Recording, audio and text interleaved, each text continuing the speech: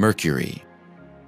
With an equatorial diameter of about 3,000 miles, Mercury is not only the smallest member of our planetary system, but also the closest to the Sun, with a mean solar distance of 3.5 million miles. But the small celestial body also enjoys an exceptional position in terms of temperature fluctuations. While the daytime temperature there reaches values of up to 800 degrees Fahrenheit, the thermometer drops to a bone-chillingly cold -270 degrees Fahrenheit during the night. Especially interesting, apart from Venus, Mercury is the only planet in the solar system that does not have a moon. An exciting approach explains this circumstance with the fact that Mercury may have been once the natural satellite of Venus. A look at the detailed overall view of the celestial body, which was made by the NASA space probe Messenger, shows indeed Mercury has some striking similarities to our Earth's moon. The grayish, shimmering outside of the small planet is marked by innumerable craters. With a diameter of 450 miles, the Rembrandt crater is the largest impact site on Mercury,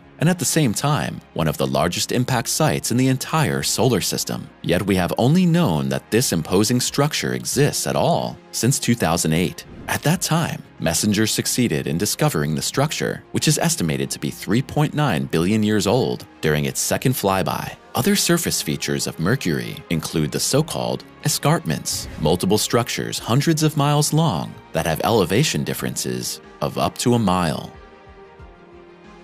Venus. With its solid surface, Venus, just like Mercury, Earth, and Mars, joins the list of the 4 rocky planets of the solar system. Venus is the planet that comes closest to our Earth on its journey through space. The minimum distance between the two celestial bodies is only about 2 million miles. If we consider the Earth-like mass and the size of Venus, it becomes clear to us why our neighboring planet was often called the twin sister of our earthly home in the past. But it's a comparison that fails when we take the atmosphere of Venus into view. It consists of more than 95% carbon dioxide. The fact that the surface of the planet is always hidden from our terrestrial view is again due to the impenetrable, always closed cloud cover. The dense veil of clouds is composed mainly of toxic sulfuric acid, which falls into the lower layers of the atmosphere in the form of corrosive rain. As the surface of Venus heats up to an average of 869 degrees Fahrenheit, the planet's soil is constantly gray-hot. In addition to highlands, impact craters, and coronae,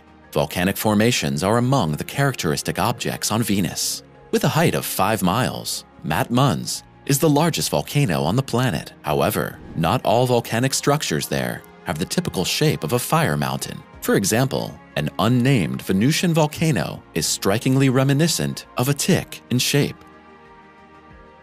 Mars. A cursory glance is enough to understand why Mars is appropriately called the Red Planet. For example, the surface of the solar system's 4th planet bristles with shimmering reddish iron oxide dust. The thin atmosphere of Mars, which is composed of about 96% carbon dioxide, appears as a hazy veil in the images. Our cosmic neighbor is also impressive in terms of its natural surface structures. The 2,400-mile long, up to 4.5-mile deep, and up to 420-mile wide Valles Marineris is one of the largest rift valley systems in the solar system. When it comes to gigantic volcanoes, no other structure comes close to the impressive dimensions of Olympus Mons. At 86,600 feet, the object at the foothills of the Tharsis region represents both the tallest mountain and the largest volcano in the entire planetary system. Jupiter. Bigger Jupiter. With an equatorial diameter of 90,000 miles, this cosmic giant is the undisputed leader of the largest planets in the solar system. In contrast to the celestial bodies presented so far, however, Jupiter is not a solid planet, but a gaseous planet composed mainly of light chemical compounds. A look at the overall view of Jupiter shows that the planet is adorned by countless bands of different colors. Researchers suspect that this natural pattern is created by ammonia ice, phosphorus, sulfur, and hydrocarbons. Just how powerful the forces at work in the cosmos are is demonstrated by the Great Red Spot. This is a gigantic anticyclone that has been spinning through the uppermost atmospheric layers of Jupiter for at least 200 years. However, the size of the roaring object seems to be decreasing steadily. In the 1880s, astronomers estimated the length of the object at 24,000 miles, whereas its current size is about 10,000 miles. But Jupiter's other hurricanes also continue to arouse the interest of researchers. Measurements have shown that the wind speeds inside the so-called white oval amount to 350 miles per hour. Saturn.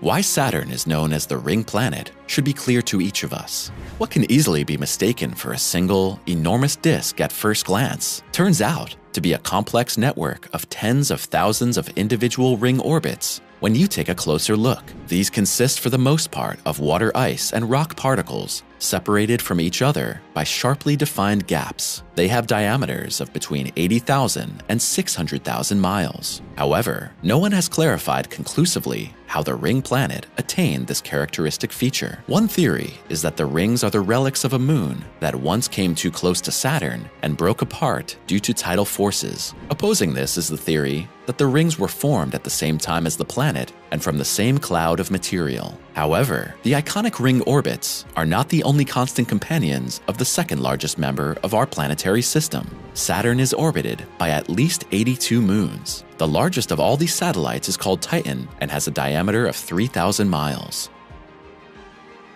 Uranus.